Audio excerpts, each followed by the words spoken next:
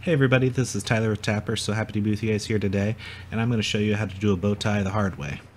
First thing I have to start out and do is I have to make the actual bow tie part of it. So I'm taking this piece of black palm, cutting a little piece off of it so I can shape it.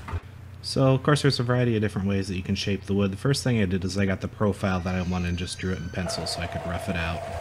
The first side I took it over to the belt sander and that seemed to work pretty well to shape it. It was going a little bit slow because I had an old belt. So then I went over and I put it in the vise and just used a file to rough out the other side.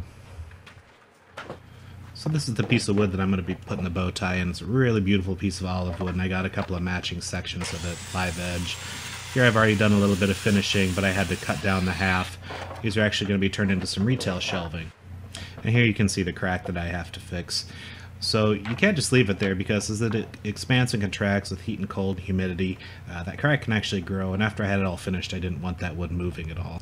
Now the point of a bow tie is that you cut a chamber into there, insert the bow tie in, and what it does is it kind of captures that piece of wood and prevents it from moving around in the future.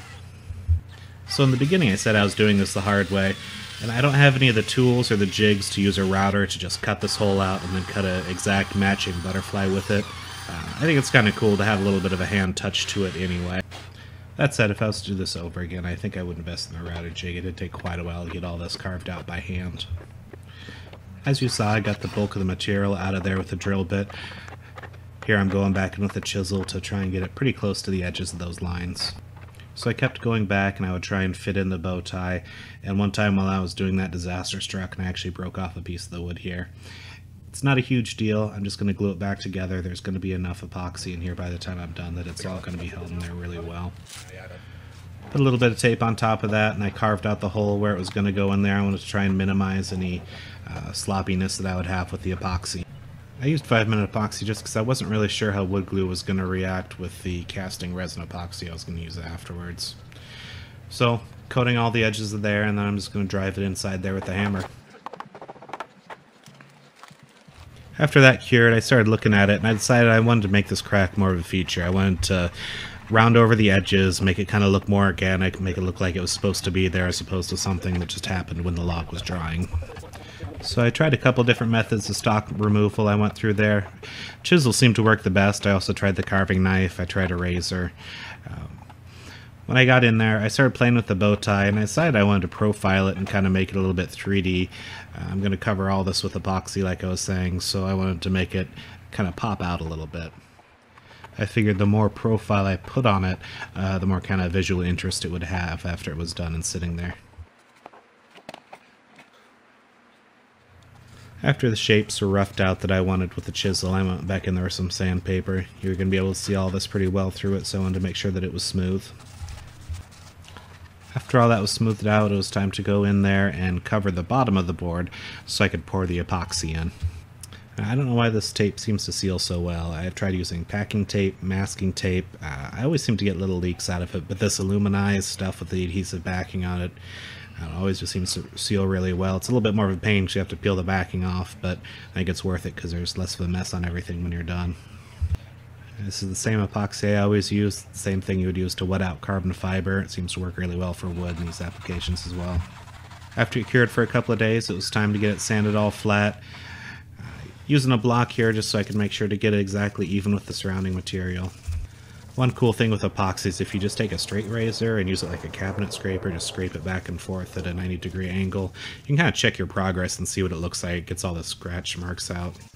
When I was scraping in there is when all started going sideways. I started getting down in there and it started feeling a little bit gummy, and the epoxy did not cure right. So I figured I could scrape it out, just get down kind of in those crevices and then pour another layer onto it.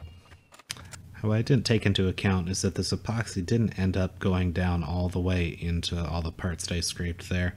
So after I finished it up, I started looking at it and I just really wasn't happy with the finish on it. You could still see where I had scraped away underneath it. So coming up on the third time that I had to pour epoxy, I really didn't want to have to come back and do this again, so I'm taking a flap wheel and the grinder, and I figured I'd just dish out a nice smooth dish on there so there'd be no place that epoxy wouldn't be able to get into. The other thing I had noticed with the other pours is that I had a few bubbles in there, so what I'm doing here is I'm bursting the bubbles with the heat gun. I'm going back and pouring a little bit more on top. I'm going to do this a couple of times because I burst the bubbles on the first couple of pours, but you could still see the ones that were deep down in the resin didn't quite get touched by that heat gun. After going over it a couple more times, getting the schmutz out, it was time to let it cure.